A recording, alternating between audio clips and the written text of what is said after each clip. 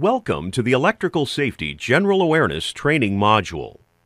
This module will cover the following topics: Electrical Hazards Overview, Electrical Injuries including shocks, burns, electrocutions, and falls, Electrical Fires, Ground Fault Circuit Interrupters, Recognizing, Evaluating, and Controlling Electrical Hazards, Personal protective equipment, and OSHA requirements for working on electrical equipment.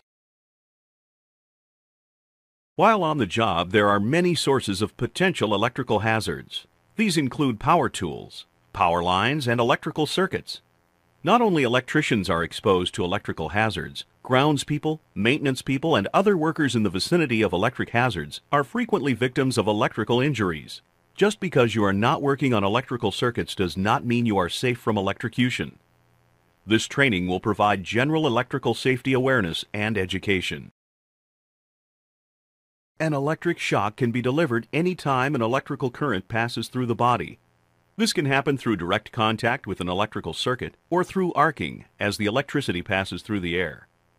The injuries resulting from electrical shocks range from minor burns to electrocution and death. There are four main types of electrical injuries: electrical shock, burns, electrocution, and falls caused from shocks. The severity of an electrical injury depends on a couple of factors. These are the amount of electrical current flowing through the body and the length of time the current is conducted. Keep in mind that a typical home outlet can conduct 15 amps at 120 volts and that a typical nightlight operates at about 30 milliamps or 0.033 amps. The following are examples of the effects of different levels of current lasting 1 second at typical household voltages. 1 milliamp produces just a faint tingle. 5 milliamps produces a slight shock. 6 to 30 milliamps produces a painful shock. At this level, muscular control is lost, and it may not be possible to let go of the source of shock.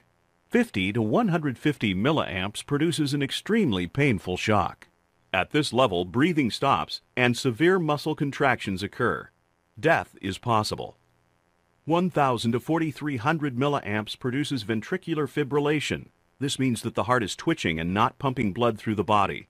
Nerve damage occurs, and death is likely.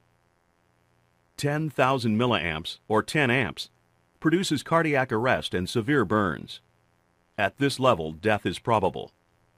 15,000 milliamps, or 15 amps, is the lowest current that a typical fuse or circuit breaker will trip and open the circuit.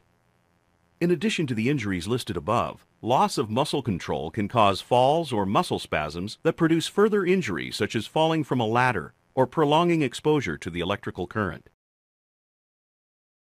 In addition to serious injury, defective or inappropriately used electrical equipment can produce heat, which can lead to electrical fires. Electrical fires are one of the most common sources of fires and burns at home and in the workplace. Small electrical fires can be extinguished by properly trained personnel using a fire extinguisher designed to put out Class C fires. All fire extinguishers are marked with the types of fires for which they are designed to be effective. Follow your facility's proper procedures when dealing with fires. A ground fault circuit interrupter, or GFCI, is a device designed to prevent electrical shocks. A GFCI operates by sensing the difference between the current in the supply and return conductors. Under normal conditions, these currents are equal. However, if a problem develops with the device you are using, electrical current can flow from your hand through your feet to the ground. The GFCI senses that the current in the supply conductor does not equal the current in the return conductor because some of the current is flowing through your body. The GFCI will trip and cut off electrical supply to prevent electrocution. A GFCI can sense current differences as small as 0.004 amps and trip in a very short time, 0.033 seconds. At that amount of time, you would receive a shock, but it would not cause serious injury. A typical 15 or 20 amp circuit breaker used in your power panel at home will not trip until the 15 or 20 amp levels are reached. Their purpose is to protect equipment and prevent fires and do not provide protection from electrocution. The best way to ensure electrical safety is to recognize, evaluate, and control hazards. This involves planning for the job to be done and taking steps to reduce and remove any potential electrical hazards. The next sections will discuss this safety plan in further detail. The first part of a safety plan is to recognize the electrical hazards you are about to face. You must know the situations that present danger. Exposed electrical parts or bad insulation can allow current to be passed from the normal circuit path to your body or other conductive material. Power tools and wires should be inspected before handling to ensure all electrical components are properly insulated. Overhead power lines can be dangerous when operating large equipment or moving large pieces of metal. Most overhead lines are not insulated and can immediately conduct electricity. You should always maintain at least 10 feet of clearance from overhead power lines or electrical lines up to 50 kilovolts. Additional clearance is needed around higher voltage lines. Overloaded circuits can create heat or cause arcing. It is possible that the circuit breaker or fuse will not trip and will not shut off the electrical current. This can lead to fires or burns. Wet conditions allow electricity to be conducted more easily, even through normally non-conductive materials such as wood or leather. Wet clothing, high humidity, and even perspiration can increase the potential for electrical hazards. After recognizing that electrical hazards exist, the next step is to evaluate the risks. Obviously, exposed electrical wiring is always a hazard. However, if the exposed wiring is up on the ceiling out of the way or at ground level near liquid chemicals, the risks are different. The following are clues that undetected electrical hazards are present. Tripped circuit breakers indicate that too much current is flowing through a circuit. Power tools or extension cords that feel warm may indicate too much current flowing through the equipment. A GFCI that trips indicates an imbalance in supply and return current. If any of these warning signs are present, you must evaluate the cause of the situation. After evaluating electrical hazards, you must take steps to reduce or remove the hazards.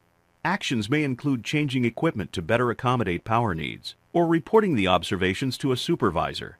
Whatever your facility calls for, do not ignore signs of electrical hazards. Sometimes taking corrective action might take longer than the actual job itself, but it is worth the time.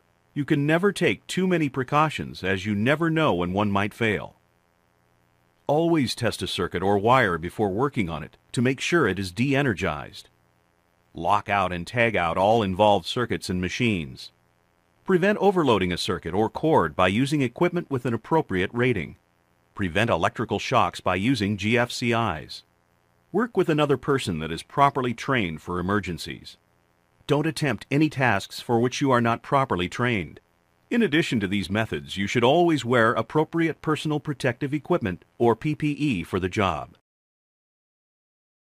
There are many different types of PPE, but only some can protect you against electrical hazards.